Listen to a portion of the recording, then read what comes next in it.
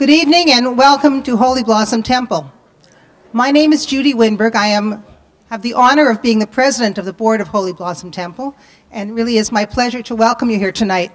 I applaud you on finding the right room because it's never easy, and those of us who are here regularly always find it a challenge, but it's worth it once you get here. Not only are our doors always open, our membership is open at Holy Blossom. We have developed a statement of identity here that we like to share with our members and with our visitors. It states, Holy Blossom Temple, Toronto's first synagogue, is a leading Canadian Reformed Jewish congregation with a rich history responding to both tradition and modernity in our religious and spiritual experience. We pursue meaningful opportunities for personal growth and family fulfillment at every stage of life through belonging, learning, prayer and ritual, acts of service for our congregation, our community, our city, and our country, the Reform movement, Israel, and the world. This evening's presentation by Melanie Phillips, sponsored by the Speakers Action Group, is an example of our commitment to learning. And again, I quote from our statement of identity, "We pride ourselves on the breadth and depth of our offerings, that we open our doors to the doors to the broader community to learn with us." And with that, I warmly welcome you to Holy Blossom. We can all come together and learn. One housekeeping item, for those who are looking, there are washrooms behind the white panel behind you.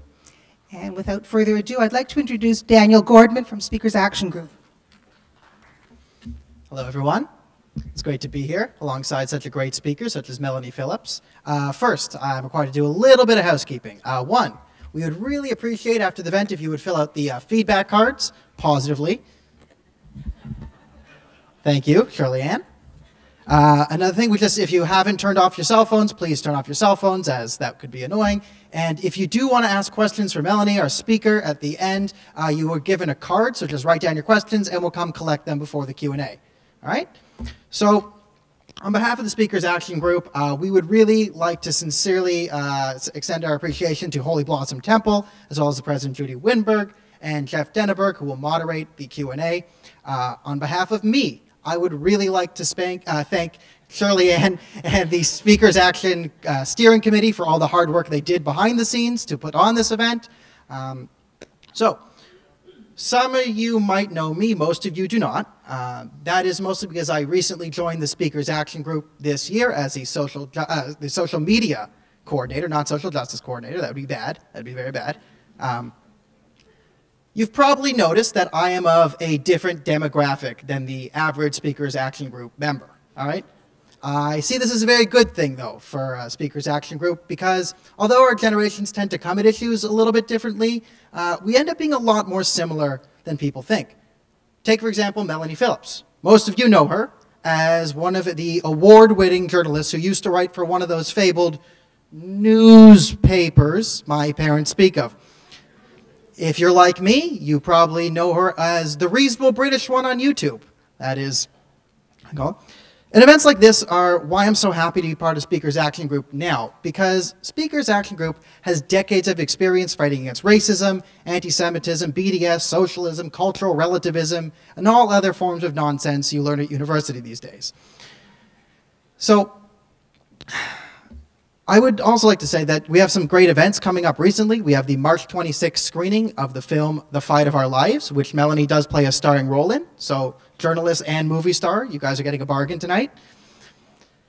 Events like, so when I started researching Melanie's background for this event, I came across her recent memoir, Guardian Angel, and saw that she had described herself as a liberal that's been mugged by reality. And when I heard that, I realized she is going to be the perfect speaker for this event, and it's going to be so timely, because her story in the late 80s, early 90s of leaving the left is really the story for me and a large part of my generation now.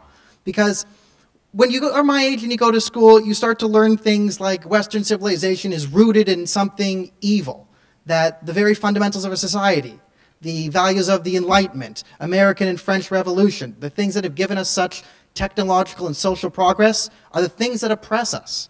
Liberty has been sacrificed to the altar of collectivism. Equality is slowly being replaced with the notion of equity. And fraternity, I don't really think anyone would describe our current political climate as a series of friendly disagreements, to say the least. So what should we do when faced with such problems? I say, look to the example set by our predecessors. Melanie Phillips worked for Inside the Belly of the Beast, writing for The Guardian.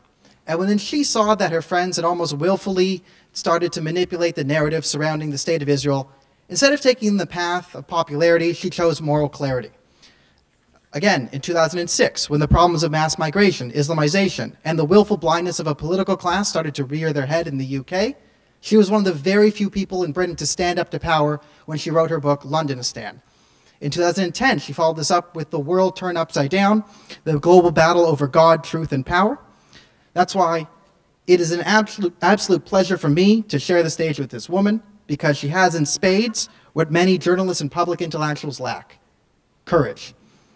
That's why I want to take a moment to talk to the news junkies out there like me.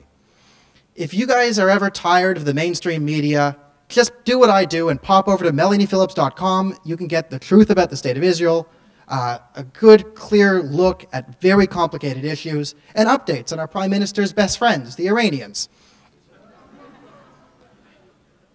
So whether you know her for one of her many appearances on the BBC, read one of her various books, or read her columns that are in the Times of London, The Guardian, The Observer, The Sunday Times, Daily Mail, Jerusalem Post, and The Jewish Chronicle, please help me welcome one of my favorite journalists, Melanie Phillips.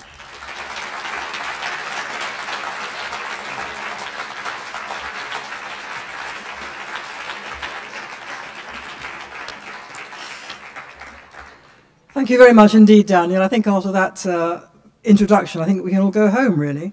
I must say, having listened to Daniel, I would quite like to meet this Melanie Phillips. She sounds quite extraordinarily awesome. So I can only offer a pale imitation of this paragon that's been laid before you this evening. But anyway, it's a very great pleasure for me to be here this evening, and thank you so much for inviting me. It's a great privilege to be here, and a pleasure to be back in Toronto. I've only fallen over once so far. I do admire your weather. It makes our weather pale into insignificance as a topic of conversation back in Britain. So I'm going to talk to you about the failure of the West, and I don't need to tell you, I'm sure, that we are living through utterly mad times. In the West, we're living in a society which is supposedly devoted to reason, to equality, and to freedom, all good things. And in order to subscribe to all these good things that define us in the West, we have thrown away religion, and we have thrown away the moral codes of the Bible, and we have thrown away all those tiresome constraints on behavior that are embedded in those moral codes in the Bible. And I have to say, I'm talking generally about our society, not about individuals. So we have espoused what's called lifestyle choice. We are all, each of us, our own moral authority. What is right for me is what is right. We are opposed to hatred. We are opposed to discrimination. We are opposed to war. These are bad things. Western society tells itself that we have become better, kinder, gentler people and a better world. Yet, the opposite seems to be happening, does it not? Look at what's happening on campus. Any ideas that don't conform with the prevailing intellectual and moral orthodoxy are being shut down. Charles Murray, the controversial thinker whose work on poverty and intelligence has raised a few eyebrows here and there, he was forced out at Middlebury College and harassed when he went to speak at Harvard.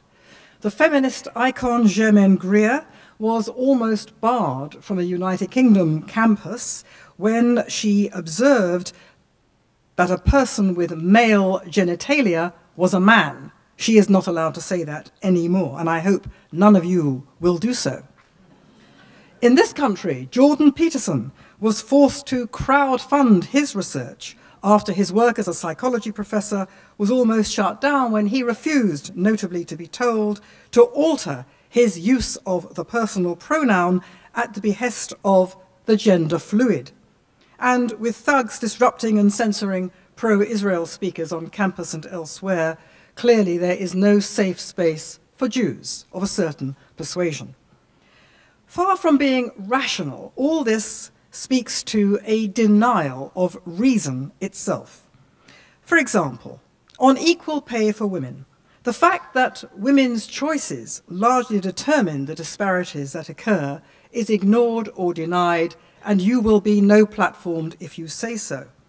On man-made global warming, the evidence that the world was actually hotter in the past and that hotter atmosphere historically preceded carbon dioxide emission rather than the other way around is ignored or denied, and you will be denied a university post if your research should be rash enough to say so.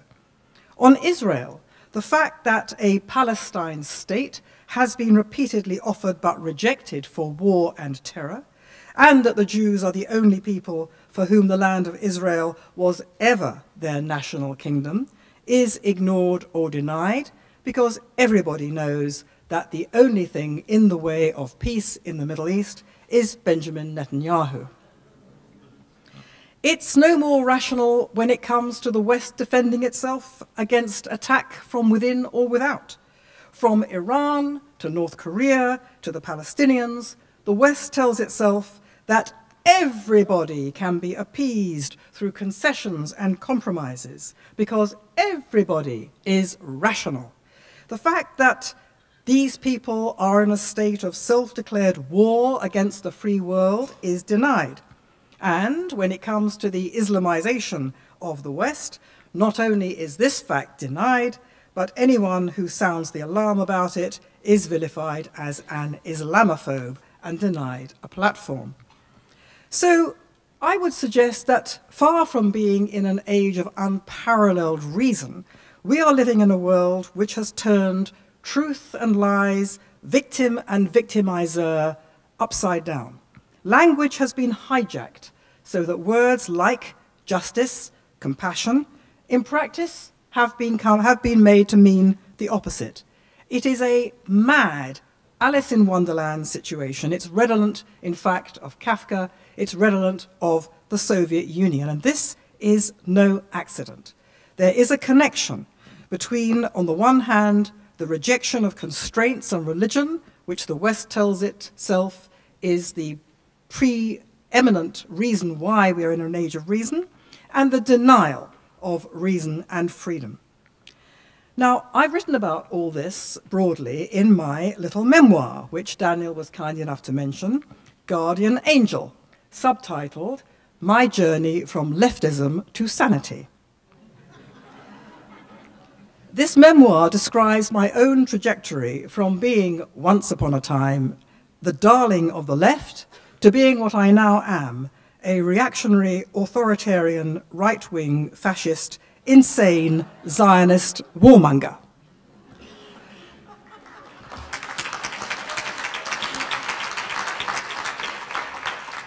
I'm glad to say I'm in good company.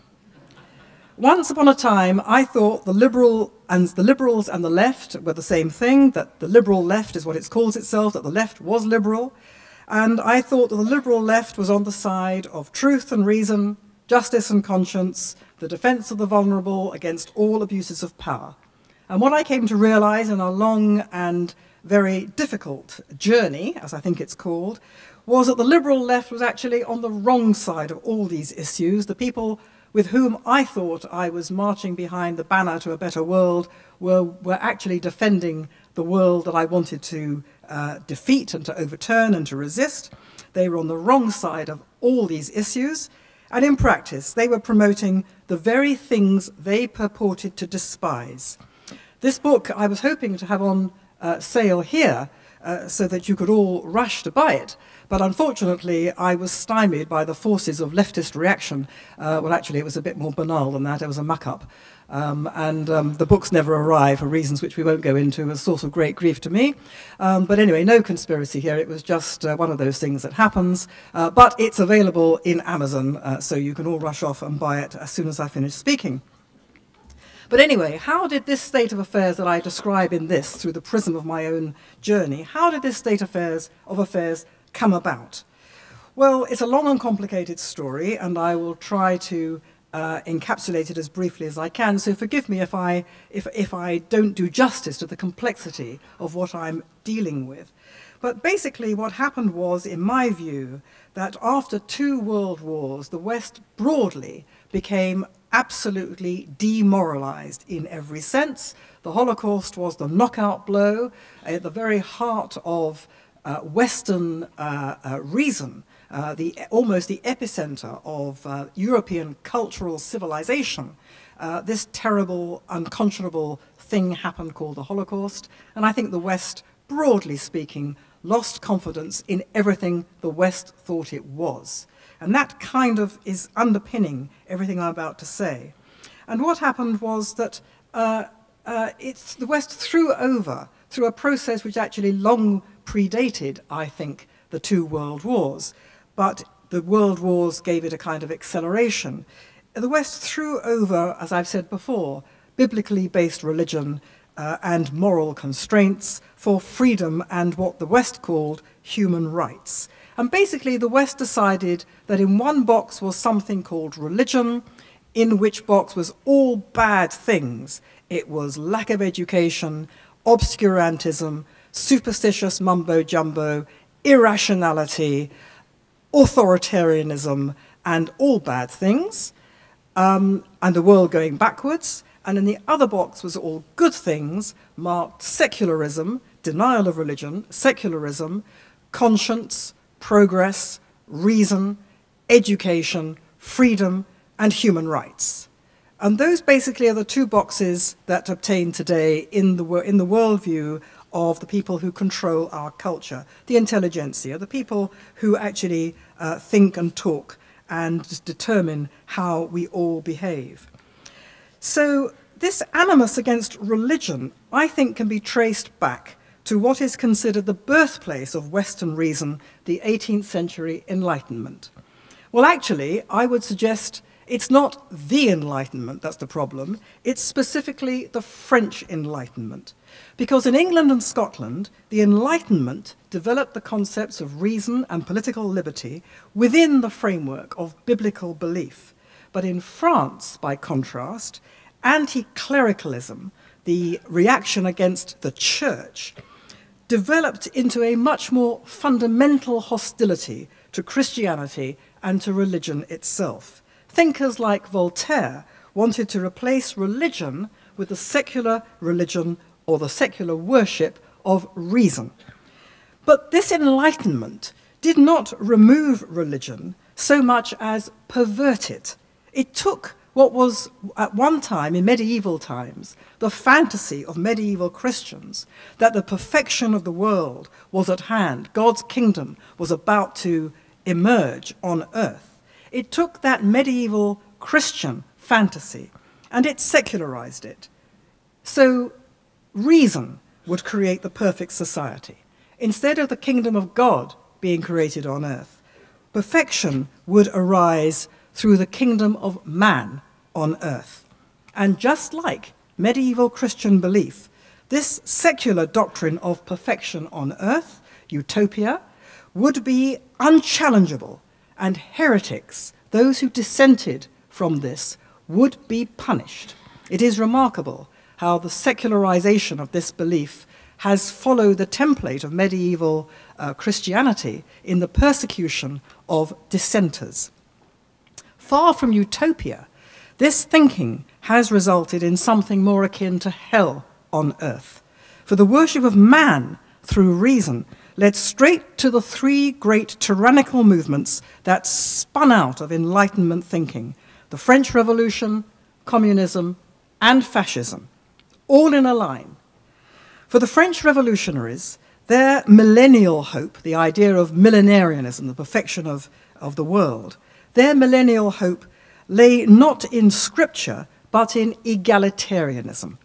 On November the 10th, 1793, the Committee of Public Safety in France abolished the worship of God and substituted for it the cult of reason. At the same time, this same committee of 12 men summarily were executing thousands of people in the Terror, which only ended with the execution of its two masterminds, Robespierre and Saint-Just, in 1794. Scroll on, the great thinkers Kant and Hegel developed the notion that historical process drove towards a form of collective, secular salvation. Karl Marx offered a further variant on this that would create collective salvation through communism. Both communism and fascism attempted to transform the world to create a perfected society. Fascism was about creating the perfect man. Both ideologies were deprived of their power with the defeat of Nazi Germany and the discrediting of Stalinism and the subsequent fall of the Soviet Union. But the secular belief that man could perfect the world in his own image and in ways that would brook no dissent mutated in the latter half of the 20th century into what the thinker J.E. Talmon called cultural totalitarianism. The oppression of the individual, the deprivation of individual freedom through the culture. And this is how it has been done. In the 1960s, the baby boomer generation bought heavily into the idea popularized by Herbert Marcuse and other Marxist radicals that the way to transform the West lay not through the seizure of political or economic control. You could wait forever for the workers to rise up. It would never happen, they thought, quite right. It could happen instead through the transformation of the culture. This has been achieved, I would suggest, over the past half-century through what's been called the long march through the institutions, the infiltration into all the institutions of the culture, the universities, the media, the professions, politics, the civil service, the churches, of ideas that would then become the orthodoxy, ideas that were deeply and profoundly and innately subversive of core Western values.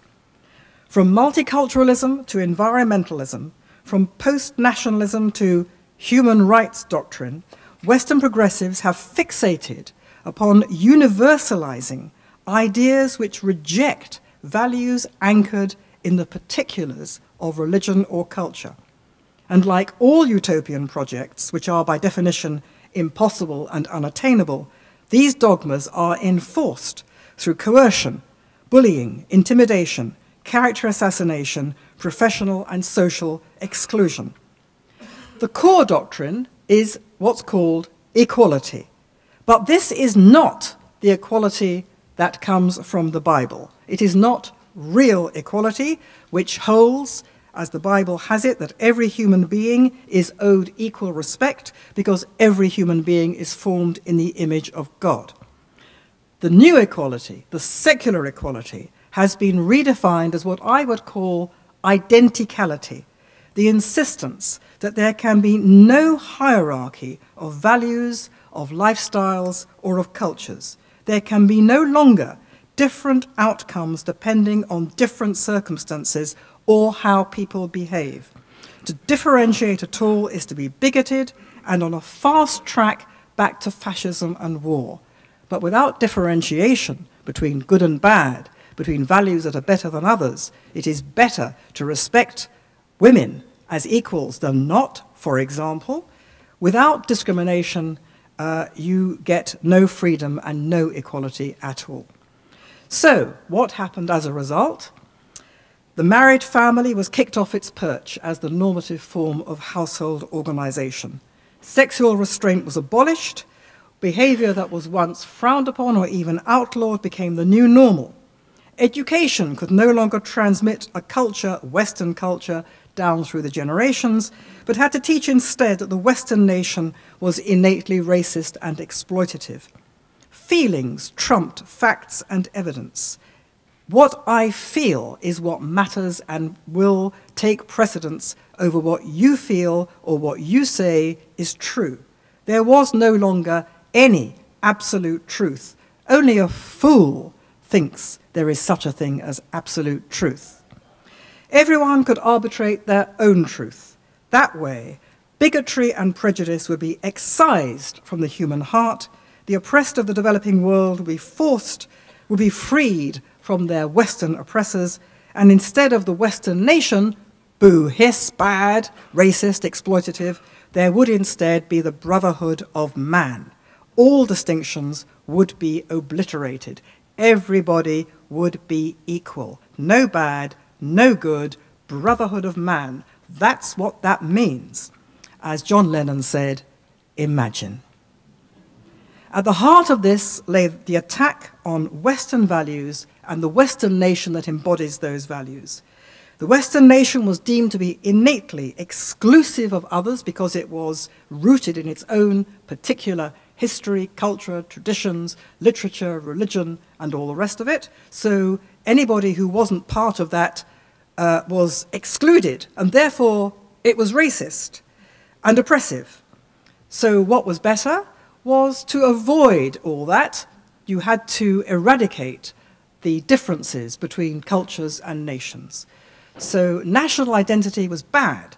National parliaments, I mean, really so passé, so much to do with oppressing others. No, no, what you had to have was transnationalism, nations coming together so that they were no longer nations, transnational laws like international human rights law, transnational institutions like the sacred United Nations, without whose say-so nobody can ever go to war ever again, the sacred European Union, without which there would be fascism again in Europe, the sacred doctrine of human rights disengaged from biblical human rights, because as we all know, biblical human rights merely oppressed other people. What we need is real human rights invented by men and women and arbitrated by men and women.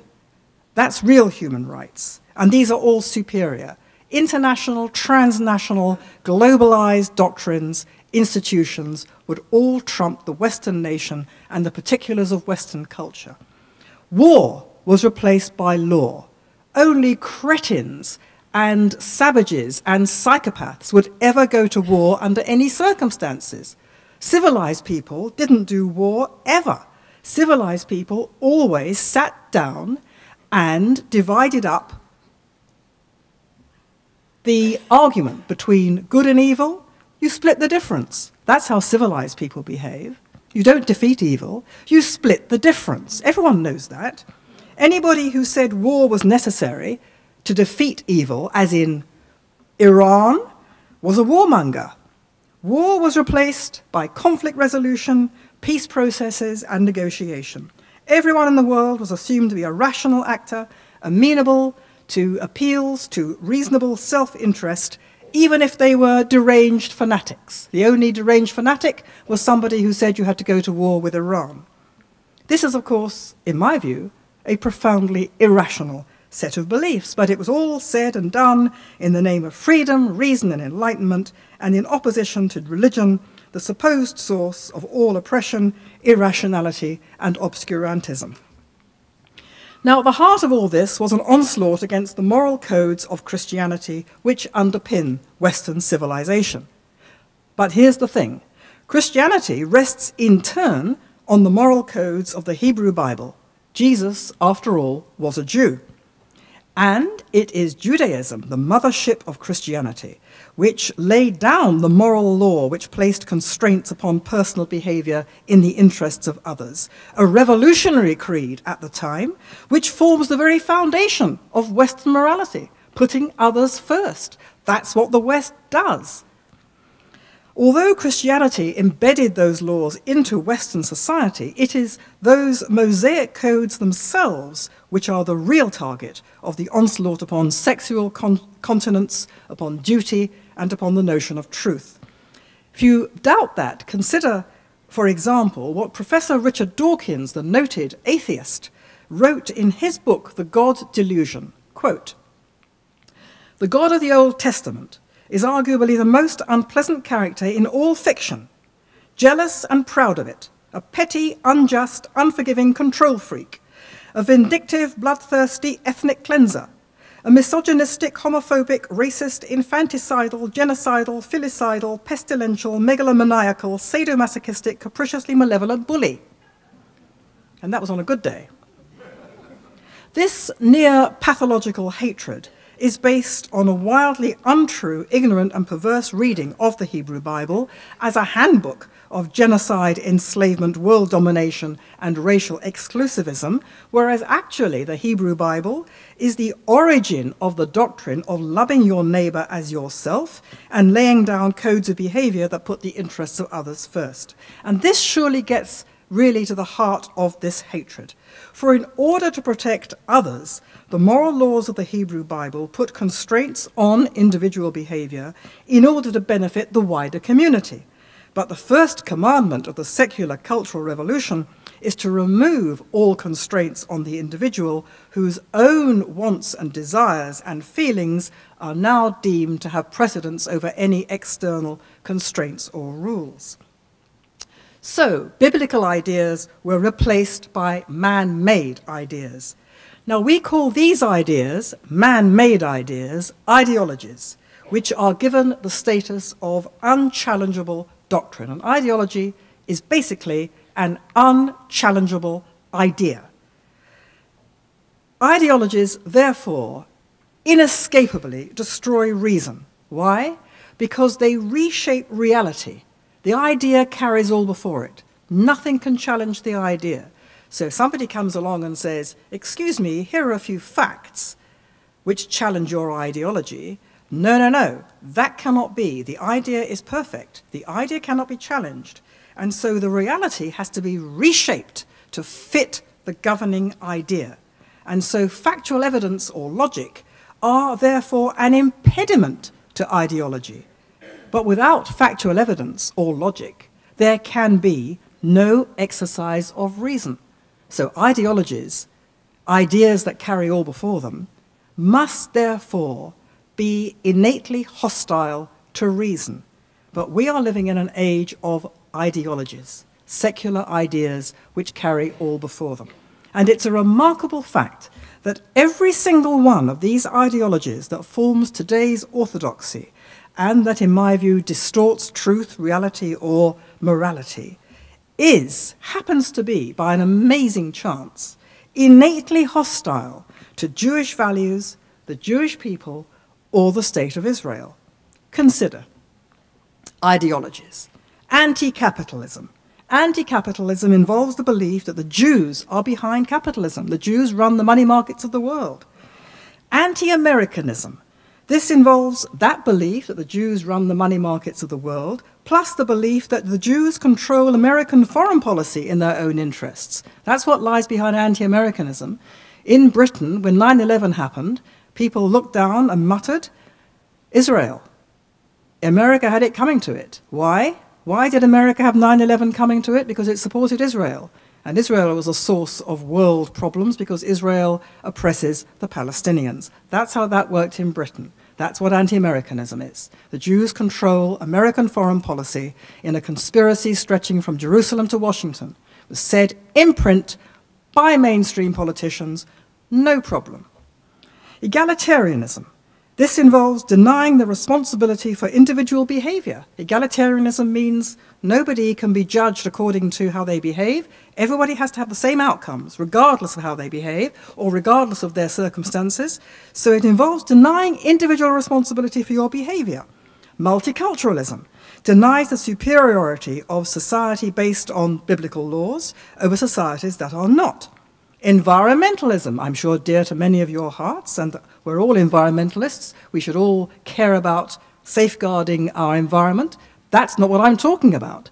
I'm talking about deep green environmentalism, which is based on an understanding or a belief which attacks the account in the book of Genesis of the formation of the world, in which the dominion of mankind over the earth is deemed to be an example of divine imperialism or divine colonialism, which must be destroyed by removing man from his position as the pinnacle of creation and substituting the natural world in his place. Scientism, another ideology. Scientism, the belief that materialism, what we see, the material world, that materialism is the explanation for absolutely everything in the world, the universe, and beyond, including the origin of the universe. It has a materialist explanation. It can be seen by science. It denies the biblical belief that the origin of all matter inescapably lies beyond matter. And, of course, anti-Zionism is the denial of the right of the Jewish people to self-determination in their ancestral homeland. All these things are anti-Jews, Jewish religion, Jewish people, State of Israel. Remarkable. From man-made global warming to Israel, from the United States foreign policy to the origin of the universe, the West has replaced truth by ideology. And now the West is facing an external enemy from aggressive jihadi Islamism. In the Islamist onslaught, the West is confronting an ideology which hijacks evidence and distorts and falsifies it for its own ends. But as I've already indicated to you, the West has been doing precisely the same thing to itself for decades. The similarities between Western progressives and the Islamists are really remarkable. Both Western progressives and Islamists are attempting to create utopias to redeem past sins of mankind. Both Western progressives and Islamists permit no dissent from the one revealed truth.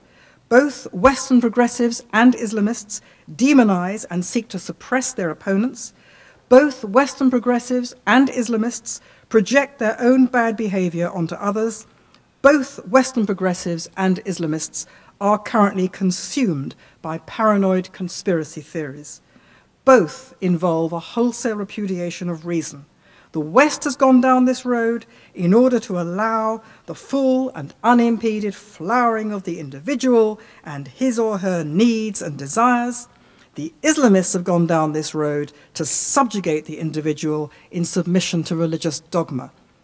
What they also have in common, the Western progressives and the Islamists, is a hostility to Judaism, to Israel, and or the Jewish people.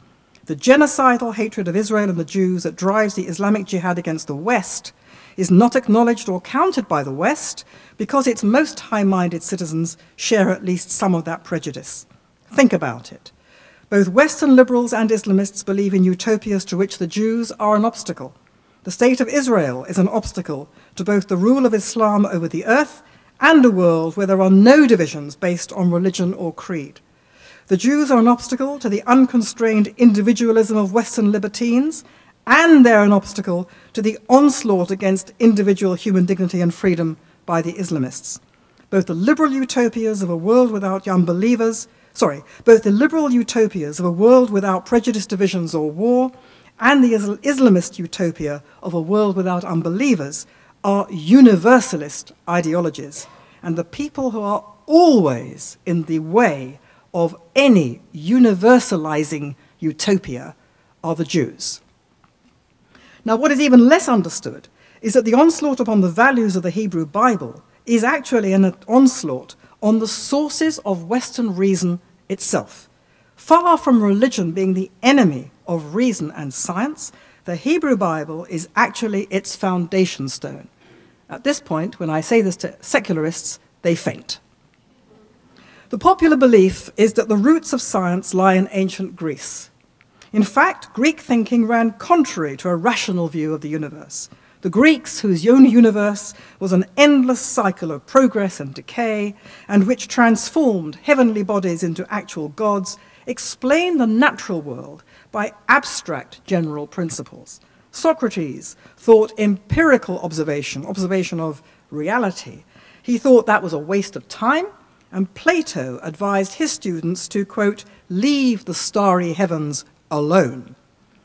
For the development of science, monotheism was essential. As the Oxford professor of mathematics John Lennox puts it, quote, at the heart of all science lies the conviction that the universe is orderly, close quote. Now, this absolutely fundamental insight came not from the Greeks, but thousands of years previously in the Hebrew Bible, with its revolutionary proposition that the universe was governed by a single God rather than the whims of many gods. Science grew from the novel idea that the universe was rational. That belief was given to us by Genesis, which set out the proposition that the universe had a rational creator. Without such a purposeful intelligence behind it, the universe could not have been rational, and so there would have been no place for reason in the world, because there would have been no natural laws or truths for reason to uncover. By contrast, atheism holds that the world comes from a random and therefore irrational source. So reason, in the worldview of the atheist, is an accidental byproduct. It's atheism, therefore, that is innately hostile to reason. And it was, therefore, religious people, such as the early Christian thinkers Anselm of Canterbury and Thomas Aquinas, who propounded the view that there were comprehensible laws in nature which could only have come from a rational creator. And that's why many scientists from the earliest times onwards have been Christians and Jews. It's why Francis Bacon said God had provided us with two books, the book of nature and the Bible, and that to be properly educated, one must study both. It's why Isaac Newton believed the biblical account of creation had to be read and understood, why Descartes justified his search for natural laws on the grounds that they must exist because God was perfect and so acts in a manner as constant and immutable as possible, except for the rare exceptional miracles, why the German astronomer Johannes Kepler believed that the goal of science was to discover within the natural world the rational order which has been imposed on it by God, and why Galileo Galilei said that the laws of nature are written by the hand of God in the language of mathematics. As C.S. Lewis wrote, men became scientific because they expected law in nature, and they expected law in nature because they believed in a lawgiver. The mathematician from Oxford, John Lennox, writes that faith always played a foundational role in science for precisely this reason. Dawkins, says Lennox, is simply wrong. Faith is simply inseparable from the scientific endeavor. Gödel's second theorem in mathematics gives further evidence for this. You cannot even do mathematics without faith in the consistency of mathematics, and it has to be faith because the consistency of mathematics cannot be proved. The further point of great significance, however, is that it was not religion in general, but the Hebrew Bible in particular that gave rise to science. And that's because of the revolutionary nature of its propositions about creation. The Hungarian Benedictine priest Stanley Jakey has shown that in 7 great cultures, Chinese, Hindu, Mayan, Egyptian, Babylonian, Greek, and Arabic, the development of science was truncated. All of these made discoveries which carried human understanding forward, many discoveries, but none of them was able to keep its scientific discoveries going. And Jakey attributes that to 2 critical features. First, science could only proceed on the basis that the universe was rational and coherent, and thus nature behaved in accordance with unchanging laws, and that was impossible under pantheism, which ascribed natural events to the whims and caprices of the spirit world. The other vital factor was the Bible's linear concept of time. This meant history was progressive.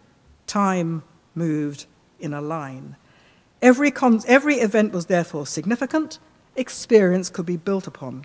Progress was thus made possible, and you could learn more about the laws of the universe and how it worked through studying that progress. Embodied in the great medieval universities founded by the Church, faith in the power of reason accordingly infused Western culture and stimulated the rise of science. Now, it's undoubtedly the case that both Christianity and Judaism have struggled and struggle today to reconcile reason with revelation. And without doubt, there have been and still are deep conflicts between modernity and Jewish religious thinking, just as there have been such conflicts between modernity and Christianity. I would suggest, though, that Christianity is rather more vulnerable to the attack upon religion from secularism than its Jewish parent. And that's because, I suggest, because of the intrinsic differences between their respective claims to reason and to rationality. Judaism can lay reasonable claim to being the most rational of all religions. First of all, it asserted an orderly universe. It invented it. Unlike Christianity, however, Judaism is also all about this world, not the next, and it's firmly grounded in man's deeds, in historical memory, and in the here and now. It's not concerned with proving the existence of God. As the thinker Eliezer Berkowitz has observed, the foundation of Judaism is not that God is, but that he cares about mankind and the world. That concern is made known through the encounter between man and God. The Hebrew Bible is not a textbook of philosophy or metaphysics, but a record of man's encounter with God. Jews are not taught, this is what we believe. They are taught, this is what happened to us. They're not taught dogma, but they're taught remembered collective experience. Faith and experience in Judaism are therefore indissolubly linked. At Sinai, the children of Israel are described as seeing and hearing the revelation of God's commandments. The biblical account does not try to describe God, but describes a participatory event that is said to have happened. So the big question is, did it happen? Well, those who don't believe God exists say it couldn't have happened. But Judaism proceeds on the basis that what the evidence suggests is most likely to have happened is, therefore, what is most likely to have happened. And Berkowitz observes, according to the logic of Immanuel Kant himself, the non-existence of God cannot be proved any more than his existence can be proved. But the encounter with God in the Bible was witnessed by the prophets of Israel, men of unimpeachable integrity and courage, and more important, the entire Jewish nation experienced this encounter through the Exodus, the revelation at Sinai, and the journey through the wilderness. The experience of that sustained encounter was so seismic that it defined the existence of the Jewish people and has caused it never to surrender to other cultures, despite unparalleled attempts ever since to eradicate it. The evidence would therefore seem to support the idea that what was said to have happened was more likely than not, broadly speaking, actually to have happened.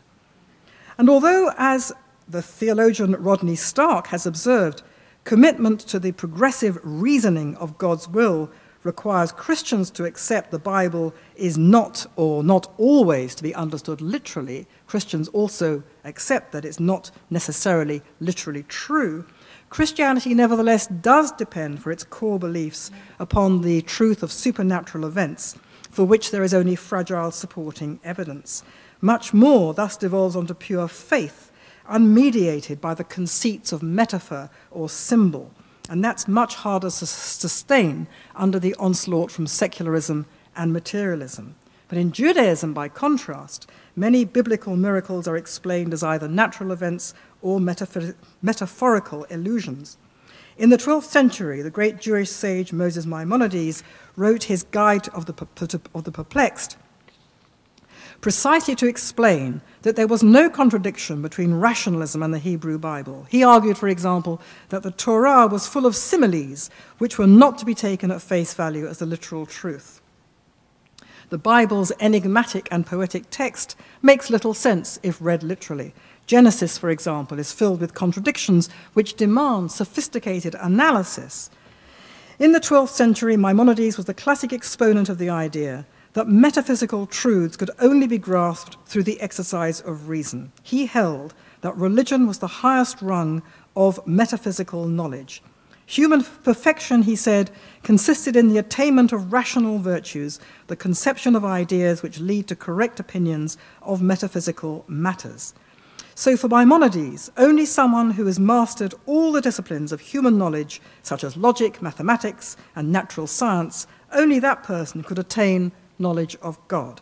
Concentrating the intellect in this way was the highest form of spirituality. Even living according to the laws of Moses was secondary to the intellectual service of God through contemplation and study. That's why, even though doing good works and promoting the repair of the world are certainly stressed in Judaism as amongst the very highest moral imperatives, the very highest calling in Judaism is to learn. According to the Catholic theologian and cardinal Henri de Lubac, the God of the Hebrew Bible liberated humanity from being the plaything of the gods or passive victims of fate as they were in classical or Eastern antiquity, to become masters of their destiny and bend history in a humane direction. But what biblical man perceived as liberation, today's proponents of atheistic humanism perceive it as bondage. For secularists, to be great as a human being, for humanity to achieve greatness, requires the rejection of God as a program to remake the world. And Henri de Lubac concluded, quote, "It is not true, as it is sometimes said, that man cannot organize the world without God. What is true is that without God, he can only organize it against man."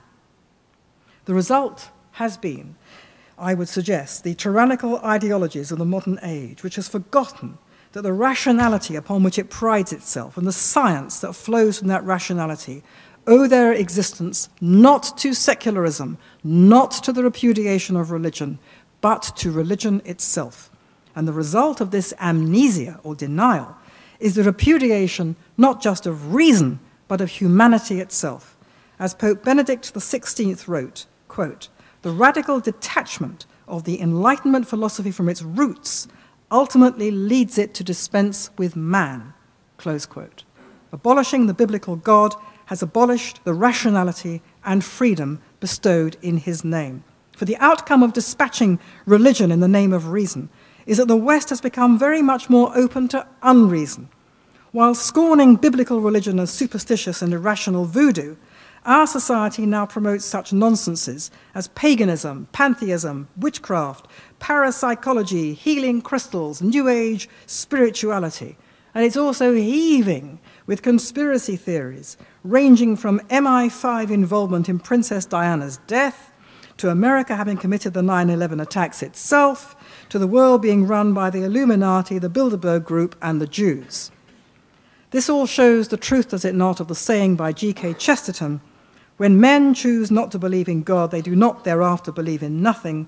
They then become capable of believing in anything." The point is that I'm making here is that people have a predilection to believe. They search constantly for something beyond themselves, for a meaning to their lives, for answers to the why questions on which science and materialism and secularism have absolutely nothing to say. The marginalization of biblical religion has created a vacuum which has been filled by real superstitious mumbo-jumbo and magical thinking, and it's also created an opportunity for radical Islamists because they understand very well indeed the spiritual hole at the heart of the West.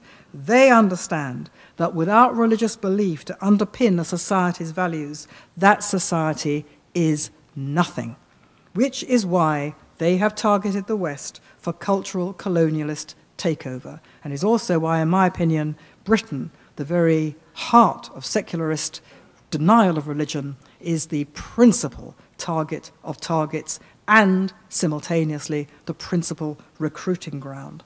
As Winston Churchill observed when he reflected on the threat posed by the Islamic world, because he certainly saw it as a threat, quote, "Were it not that Christianity is sheltered in the strong arms of science, the science against which it had vainly struggled, the civilization of modern Europe might fall, as fell the civilization of ancient Rome."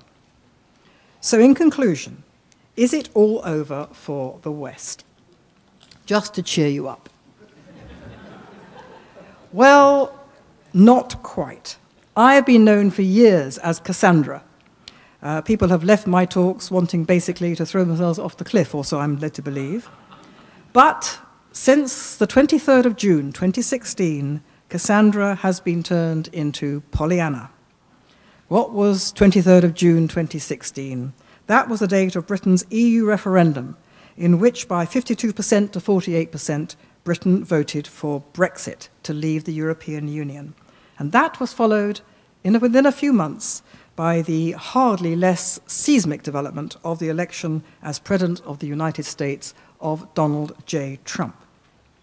Now, although the context of these two developments was very different, I would suggest that very similar motives lay behind both of them. It was, in short, a very profound desire indeed for both Britain and America, in different circumstances and with different expressions, a very deep desire for Britain and America to reaffirm their national identities, to reaffirm their historic culture and bedrock values that all citizens could share, to restore democratic self-government in Britain and the rule of law and the Constitution in the United States, to uphold those values, to defend their nation from those trying to destroy it both from within and from without, and to be proud of their nation and what it stood for again, and not to be ashamed of being proud of it. In other words, what lay behind both those developments in their different ways was an absolute repudiation of the anti-Western, anti-reason mindset I've been describing this evening. And tens of millions of people voted that way. Far from my being a lone voice, as my critics would have it, tens of millions of people thought broadly like me. All those years, I've been told, you're on your own, you're insane, you're extreme, no one thinks like you, there is no one like you, your views are completely off the wall. All those years, people were watching and listening to what was being told to them and what was being told them what they thought, and they were forming their own conclusion, and out it came. Vote for Britain's values again as a democratic, self-governing nation according to Western values and British national identity. Vote for Donald Trump and make America great again. And look at what the reaction was. Because now the fight is on in both countries to reverse Brexit and to destroy Trump, and it is a fight to the death. People who think like this, all those tens of millions who voted in that way in both countries, are described in almost identical language as nativists, as ethno-nationalists, as followers of the Ku Klux Klan, as fascists, as Nazis, as anti-Semites, as anti-human. All those millions and millions of people who voted for Brexit and for Trump are described in that way.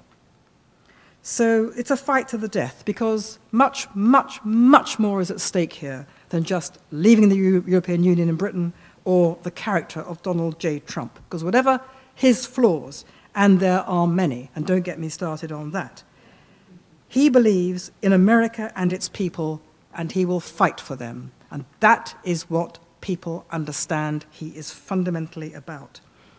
Correspondingly, those in Britain who voted Brexit believe in Britain and would fight for it.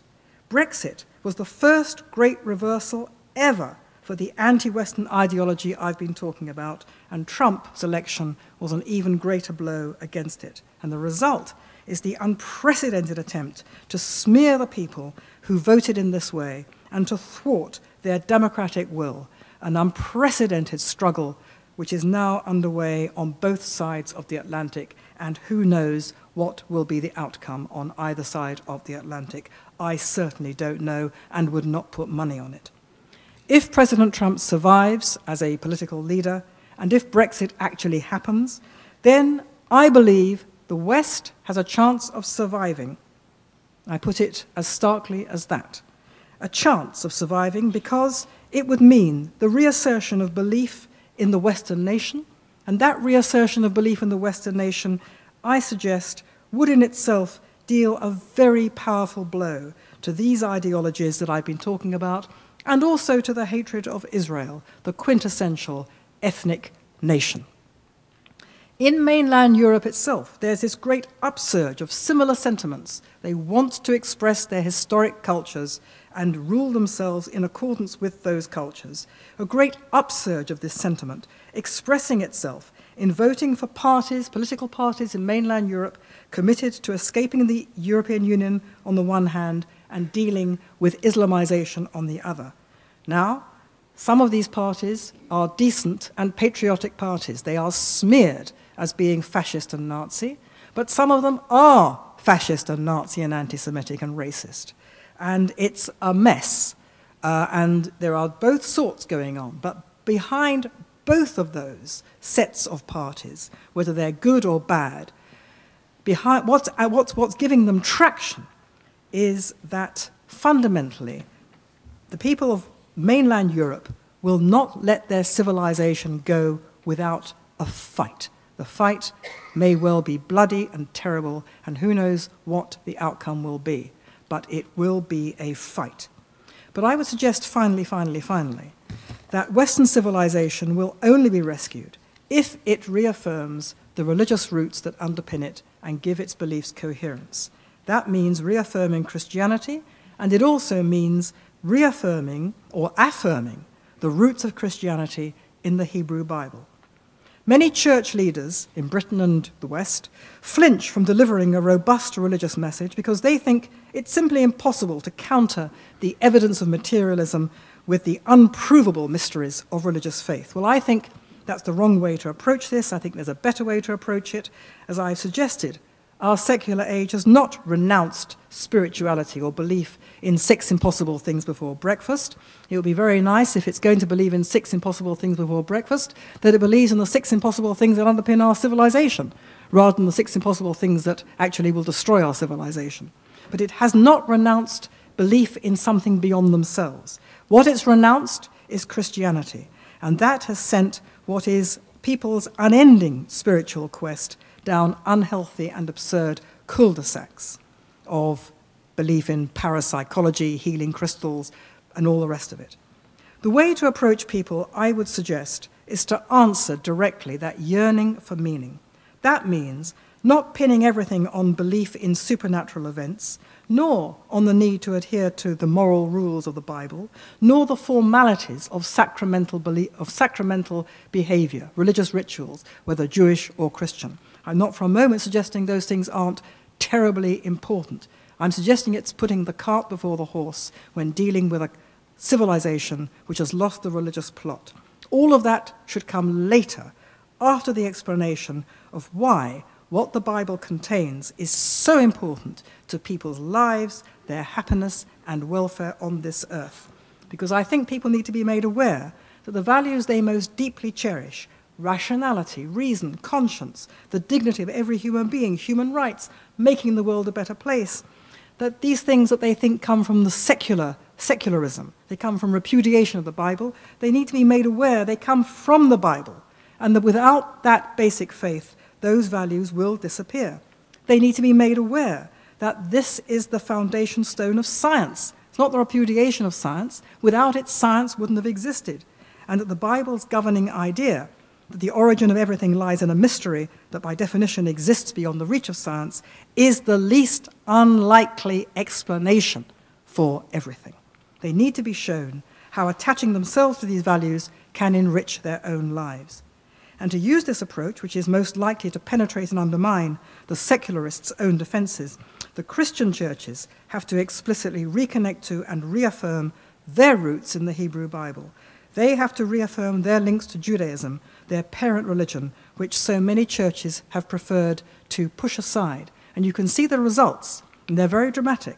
You've only got to look at the differences, for example, between Britain and Europe on the one hand, and America on the other, to see what's happened. In Britain and Europe, where the churches have largely lost their connection with Judaism and the Hebrew Bible, and are correspondingly much more hostile to Jewish peoplehood in the State of Israel, the pews of those churches are empty. Christianity is dying, and their civilization is dying with it. In America, in the great central heartland, which is filled with scripturally faithful evangelical churches, which are bursting with energy, and they form a bulwark in this titanic fight going on there against secular ideologies. Now, those churches have an uphill struggle, to put it mildly, but at least they are taking the fight to the enemy, because without that connection with Judaism, Christianity is nothing. And without Christianity, the West will become something very different indeed. So the key to the defense of the West lies in the religion that underpins it, and the key to enlisting the army that will defend the West lies in the roots of that religion. It's quite simple. It's pretty obvious. All that's needed is the will to see it. Thank you very much indeed.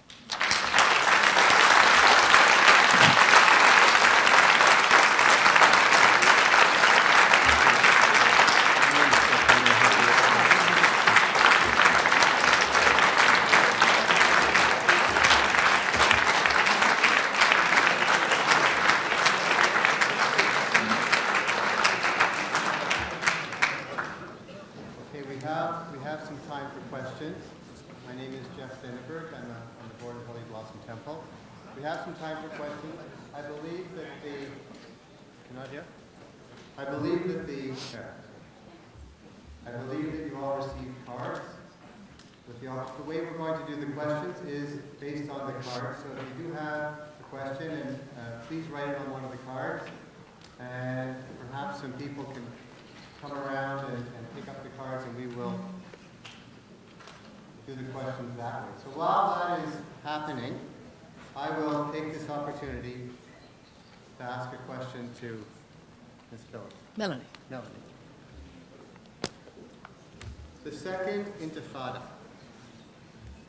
from, at least from this side of the ocean, it appeared that all of the main journals of Europe were falling over themselves to see who could be the most severe critic of Israel during that period. And it wasn't just being critical of the actions, there seemed to be an obsession with making Israel appear to be morally deficient, even morally evil.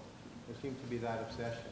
And the level of that obsession was really astonishing. It was perhaps the most astonishing aspect of it was the level of that apparent obsession. So you've talked a bit about that tonight.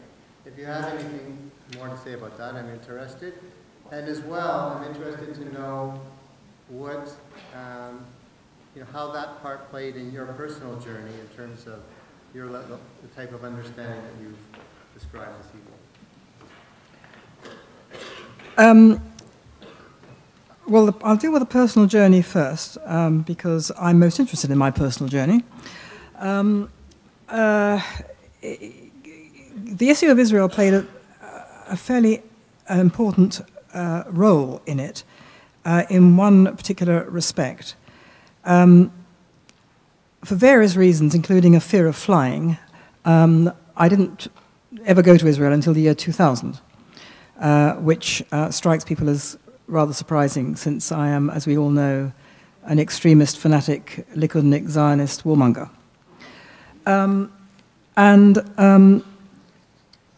Nevertheless, in 1982, something happened when I was working at The Guardian, which acted as a kind of line that I crossed without my realizing it. In 1982, Israel was enmeshed in its war in the Lebanon, and there was a lot of bad feeling about that, and I wasn't very sure what I thought about it, but I didn't like what Israel was doing because I thought it was very ill-advised. But I understood that the reason why it was doing it was because it was trying to defend itself against Palestinian terrorism. But I was very, very troubled by the reaction to the Lebanon war in Britain, and particularly at The Guardian shrine of anti-racism, reason, balance, fairness, and all good things. And I couldn't understand why The Guardian was devoting so much attention, the most hysterical and unpleasant kind, to what Israel was doing in the Lebanon, while virtually ignoring what Assad the father was doing in Syria. There was one period where it was, I think it was over a week, 2 weeks, 3 weeks, a short period, where Assad the father caused something between 10 and 40,000 of his opponents to be killed. And it was dealt with very briefly down the paper, on the foreign page, a few paragraphs. And I wondered to my colleagues, I was then writing editorials at the time, and I wondered aloud to them in a spirit of complete innocence. I wasn't the same person then as I am now. I said, why do we seem to have a double standard? I mean, all this shouting and screaming about Israel, but yet Syria has just killed tens of thousands of people, and there are no screaming op-eds, there are no there are no editorials denouncing it, there's no front page splash headlines. Why does there seem to be a double standard? I said in all innocence. And there was a terrible silence, and they all looked at me, and they said, well, of course there's a double standard. You don't expect us to treat the developing world by the same standards that we live by. We are brought up to believe in the dignity of every human being. We have respect for human life. We have respect for human rights. They don't. They don't know what these things are. So we can't judge them by our standards. That's racism. And I said, so you're telling me that if somebody's unfortunate enough to be born into the developing world, they're not entitled to the same rights to life and liberty as we are? Isn't that racism? And they said, why are you so upset? And then they said, we do you the great honor, and I became you. That moment, I became you. We do you the great honor of assuming that you, by which they meant the state of Israel, and I'd never been even to the state of Israel, we do you the great honor of assuming that you share our values, that you have the same values as we do. So we judge you by our standards. We judge them by their standards. We judge you by our standards. And what's more, they said, you tell us that you are morally superior to us, so we should judge you by higher standards. And at that point, I realized two things. I realized that I had crossed a line. At that stage in my life, I didn't understand the line I'd crossed, but I knew that I crossed it. And I knew there was no going back from it. I knew that then I become you. I was we, I become you. And the second thing that I realized was that I could never trust their moral judgment again. I hadn't begun to put together what I then put together over many years. So it may strike you as rather boneheaded of me that I didn't immediately realize quite everything. But I didn't. But I did realize that where I had believed that we were all basically on the same side, we weren't. That there was something profoundly, morally corrupted and wrong at the heart of what they believed. And so, that's where the issue of Israel was a fairly important marker. You ask a very difficult question, quite why the media are so obsessed. It's not just the media. The media are obsessed because the intellectual world, the intellectual elites are obsessed. The media is simply the public arm of the intelligentsia. Why are they obsessed? Mainly because they are overwhelmingly left-wing, and what happened to the left over the last few decades is that it severed its roots in Christian belief, certainly in Britain, and it got overtaken by simple Marxism. And, at the heart of Marxism is a hatred of Jews and all their works. And there are other things going on too.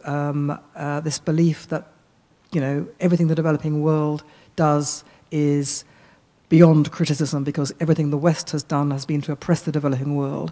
So the West can do nothing right, the developing world can do nothing wrong. And Israel gives the lie to that. It gives the absolute lie to it every single day, because Israel is innocent of what it's accused of. And the developing world, through the Arabs, is guilty of everything that the West doesn't even appreciate.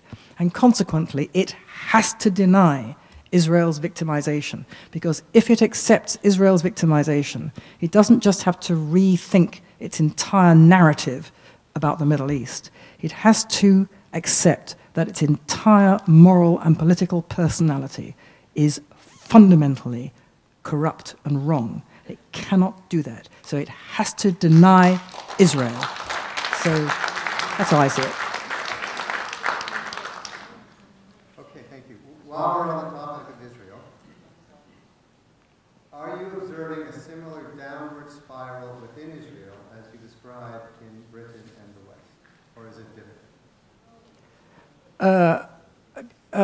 My attitude to, I spend most of my life now in Jerusalem. Having never been to the place until the year 2000 and never wanted to go, I now spend most of my time now in Jerusalem. Although I spend a great deal of time in Britain, so I never quite know what day it is or what continent I'm in, but that's another matter. I have to say that I can almost not bear to look at what's going on in Israeli politics and Israeli culture because it's so agonizing to see. It's a very different place from the West. It's in many ways very Middle Eastern.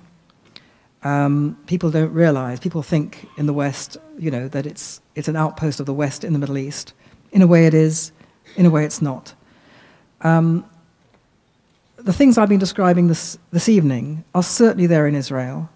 They are almost entirely inside the universities and the political parties which kind of give expression to that way of thinking. The vast majority of the Israeli public is anchored completely in reality. And there are other reasons why the Israeli intelligentsia has gone down this kind of road that I'm talking about. It's not simply that they are, I think, influenced by the culture that's come out of the Western intelligentsia, which, carries all before it because it's the West. It's very powerful, culturally very powerful. But I think it's also mixed up with something that's darker and much more tragic, which is this desperate desire of secular Israelis in particular to kind of eradicate the stuff in Israel which makes them different. And it's a terrible, tragic thing to see this. And you can understand why, because they want to remove what makes people hate them. And it's so much easier to say, well, if only we can get rid of our terrible government, everything's going to be okay. Because it's so frightening to think that what you're up against is out there and it's millions of people and it's overwhelming. And they live there. They live it day by day by day by day.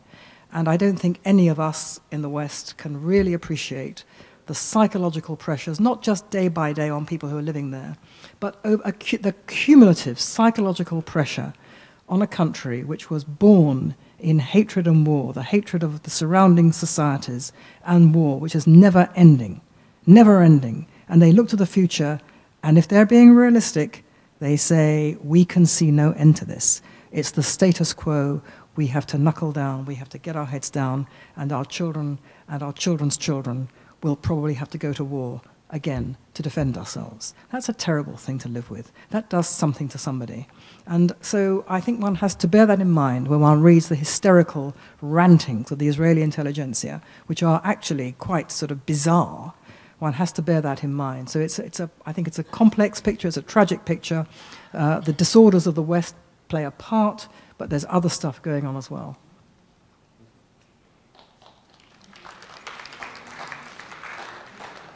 We now switch to the Catholic Church. So this question says, the Catholic Church seems to be growing only in Africa and not elsewhere. And the question is, do you think the current Pope can turn around this situation, and also a suggestion that he's not projecting Judeo-Christian values? To be honest, I don't know enough detail about Catholicism to be able to answer this question properly. What I've seen of Pope Francis, I don't particularly care for. I think he's the problem, not the solution. I think some of his predecessors understood the problem much better, that what's needed is for basically Europe to re-Christianize. What the present Pope is doing is to basically try to accommodate everybody else, or particularly the world of Islam, to Christianity. Christianity, I'm not sure about Catholicism, but Christianity is certainly increasing in Africa and in China and in other parts of the developing world. And it's a very curious thing that, in Africa you have Christians being burned alive in their churches by radical Muslims. And in those countries, Christianity is increasing exponentially. And as was explained to me by Christians that I talk to about this, who deal with this and think about this a lot, the reason is quite simple. They are aware in Africa and the developing world that they are at such terrible risk from radical Islam, and they can't survive that risk. They can't defend themselves unless they attach themselves to Christianity, and so they are persuaded of the benefits of Christianity, and that's why they are signing up in great number, and they get spiritual sustenance from it and physical security, but it's mainly spiritual sustenance they get from it. They get from it the strength to continue. And it's been said, Christianity is changing its color. It's going from being white to being basically brown and black, because it's dying in Europe, and it's increasing in the developing world. Now, how true that is, I don't know, but I think there's a general point there which is well made. This is a question about a church here, I suppose, in Canada, that is starting a series of social justice programs. And the question including racial issues, white supremacy, and the question is, essentially, what do you think about the idea of churches going down the road of social justice programs? Well, to me, social justice is an Orwellian term meaning social injustice. Social justice is another term for revenge against Western values. And consequently, it stands for a negation of all the things that we hold dear, while purporting to be trying to promote them. And thus, it's completely mind-bending. And it's a great tragedy that churches are going down this road. It's not just churches, it's also certain denominations in Judaism too. This idea that the words mean what they say they mean is simply wrong, and it's twisted so many minds. As I said in my remarks earlier, words like justice have been absolutely transformed.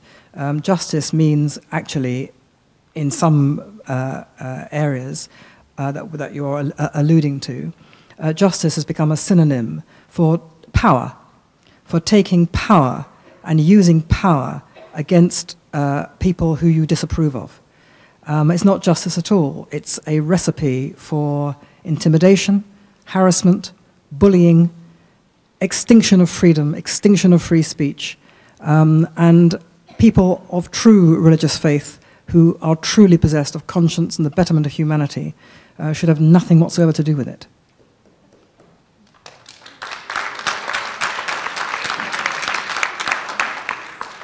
To the UK. So the question is about, I guess, the opposition, I think refers to the Liberal Party, the Labour Party, and the level of sort of open anti-Semitism and also compromise, and whether there's lessons here for Canada. I'm not sure what the lessons are for Canada from the descent into hell of the British Labour Party. It's been ascribed to Jeremy Corbyn, who, as you may know, is a far-left leader of the Labour Party. He is everything you read about, and the people around him are worse. And they are proceeding on the well-tried and tested revolutionary doctrine that, you capture the mechanisms of the party and you hijack them, and then you make it impossible for the party ever to recover. And they're in the process of doing that. And the anti-Semitism is part of that. But in my view, it's exploded into the public domain recently, and that's partly because of Jeremy Corbyn's own inability to deal with it, his own history, personal history of associating with enemies of the Jewish people on public platforms, and so on. So he's given he's put sort of rocket fuel behind it. But I personally think it's a mistake to think it's all to do with Jeremy Corbyn. If he were to be somehow removed tomorrow, and if the Labour Party were to revert to nice, cosy Blairism, as it's called, a sort of middle-of-the-road Blairism, that everything would be fine in terms of anti-Semitism. Au contraire, this thing started under Blairism. And in fact, it didn't start under Blairism, it started before Blairism. But it's part and parcel of the left. It's what's happened to the left. It's what's happened to the progressive side of politics. Because we also have, not just the Labour Party in Britain, we have what we call the Liberal Democrats, who are neither liberal nor democratic, but put that to one side. And they are considered to be they were considered to be more to the left of the Labour Party. They come from a different tradition. But they wouldn't consider themselves to be socialist in any way. But the Liberal Democrats are more rabidly anti-Israel than the Labour Party. In other words, it's all the people on the sort of what would be called the progressive wing of politics who have succumbed to this sickness of anti-Israelism.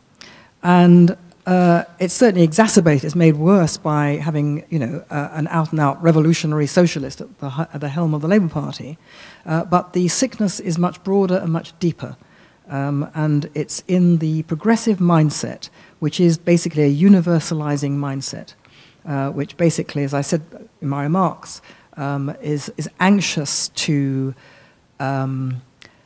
expunge really from the world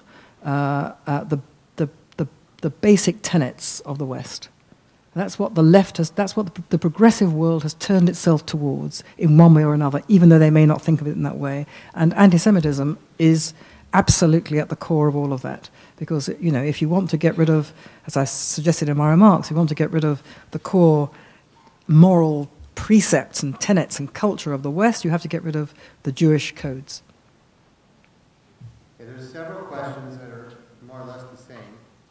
Does Sweden have a chance? Does France have a chance? Does Scandinavia have a chance? Well, I'm flattered that you may think I'm a sort of encyclopedia of world knowledge, but I really am not. Look, all I know is what I read. I haven't been to these countries, and I'm reading probably what you're reading. And a situation, Sweden, the situation in France is absolutely dire. In Jerusalem, we hear French spoken increasingly because so many French people are coming to Israel. The level of violence against Jews in France is horrendous.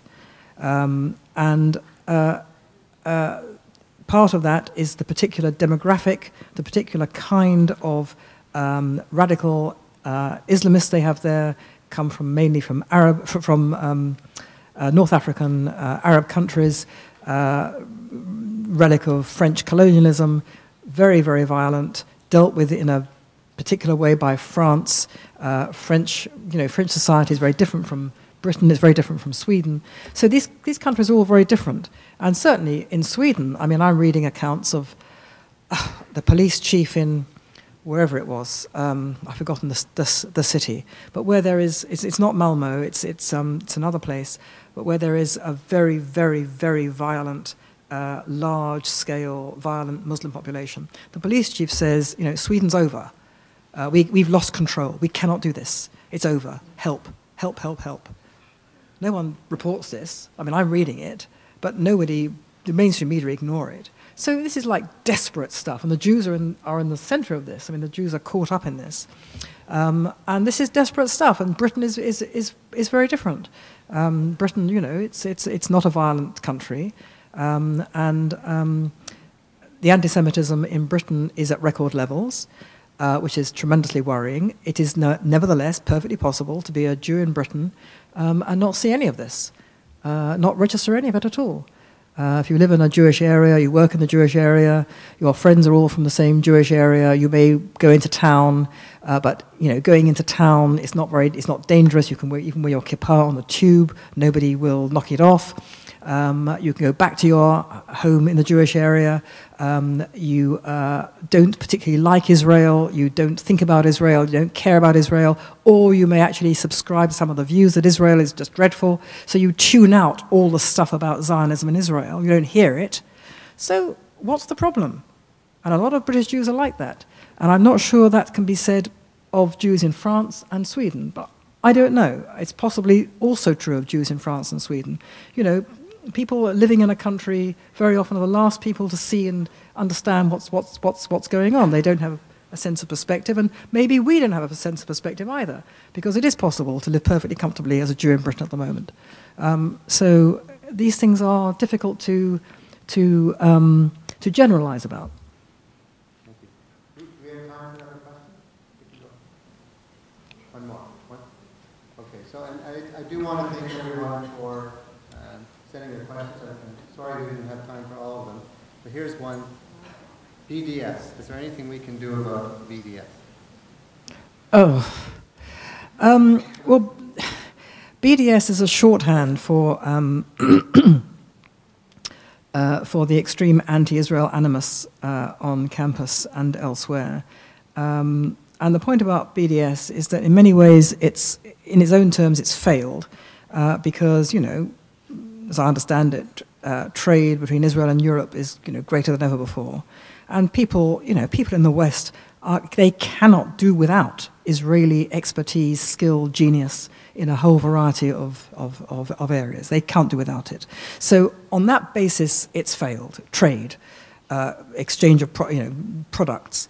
On a more local basis, certainly all I can talk about is Britain. There are definitely examples of people at a local level in university, the Edinburgh Festival, barring Israelis from participation. And sometimes this gets noticed, sometimes it doesn't. And there are, regularly dreadful scenes on campuses, which is all part of the same thing. What can be done about it? Well, the elephant in the room, I have to say here, is Israel. You can't be more Catholic than the Pope. People in the diaspora can't defend Israel if Israel won't defend itself on those terms. And Israel does not make the case properly, in my view. It does not understand that what it's up against is not a question of Hasbara, PR. It's not a question of doing social media better. This is all pathetic and ridiculous. What it's been up against for the last several decades is what's called PSYOPs, psychological operations, a psychological war. It's been the target of a psychological war waged with great shrewdness and great genius by the Arab side for 4 or 5 decades, backed by a huge amount of money, with the intention of turning the entire narrative, which it's done with enormous success. And Israel has just not been there and has not countered it. Now, Israel says we can't counter it because who cares about Europe? Who cares about Europe? We're trading with Europe, so who cares what they think? We have America, especially now. We have America, so who cares about Europe? What you think they say, what you think we're going to change the views of Europe, what the graveyard of our people, what you think you're going to change the views of people in Britain, after what they did in Palestine under the Mandate, what you think we're never going to have any kind of impact on these anti-Semites? They're anti-Semites. They were, they are, they will be. What do you want of us? We're busy fighting Iran and Hamas and the Hezbollah. So that's where we are. So they have not taken the fight to the enemy. And I say to them from time to time, you could have an enormous effect if at a very high level, at a high volume, you started saying some unpalatable truths. For example, the so-called Friends of Israel in the British and European governments are actively aiding a program which is devoted to racist ethnic cleansing. Not one Jew in Palestine. What do you think it means when it says settlers out, without which we can't have a state of Palestine? You have to hold their feet to the fire publicly. To which the answer is, what, you think that's going to make any difference? It won't change a single view, to which I say this is completely wrong.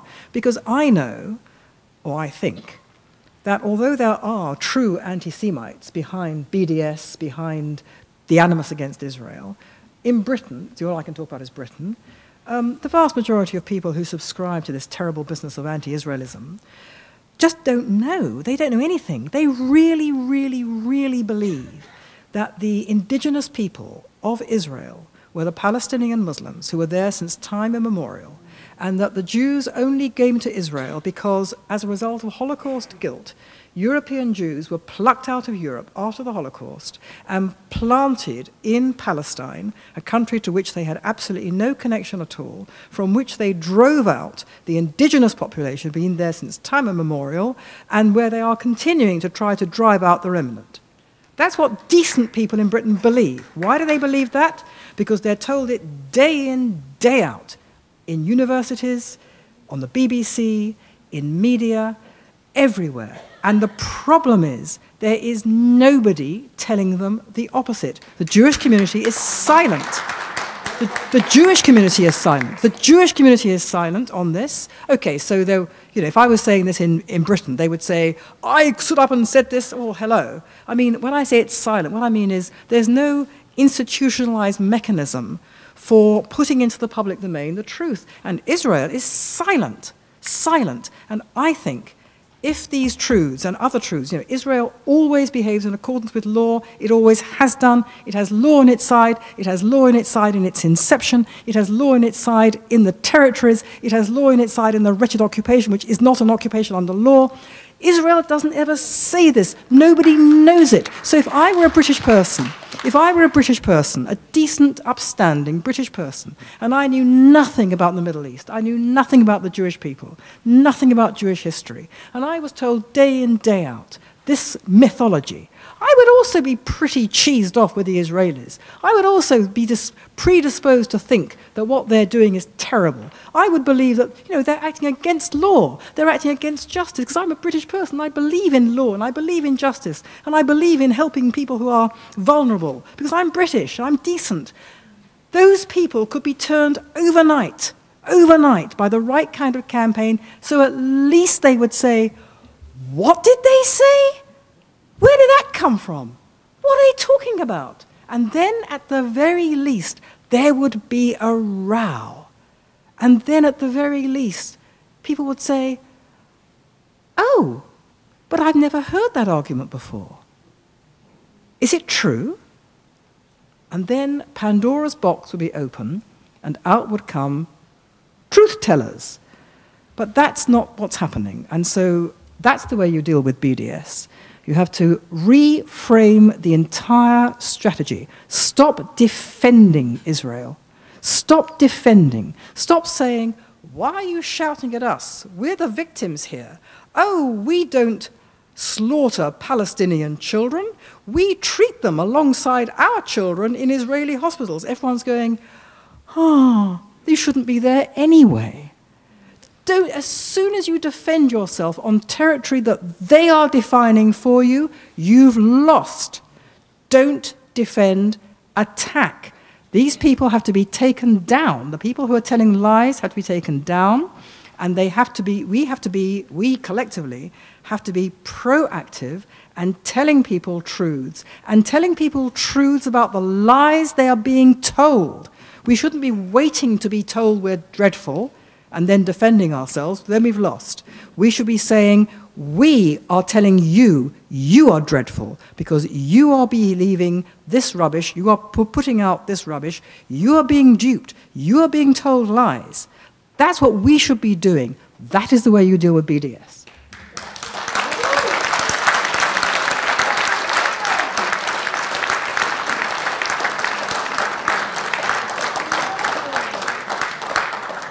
Thank you very much. On that note, I think we'll wrap up. I think we're out of time. I want to thank you very much. We all tend to believe that we are in favor of tolerance and human rights and things like that, but we know that we sense that there's a dynamic that's twisting some of those ideas into intolerance. And you've described very well what that dynamic is tonight. Thank you very much. And also, as many of us here have a certain emotional attachment to the Hebrew Bible, I think. It's very, and may have thought from time to time that we have to balance modernity versus our love of the Hebrew Bible. It's nice to know that it is actually, in fact, a very consistent story. So thank you. You've taught us a lot. Thank you very much. Thank you.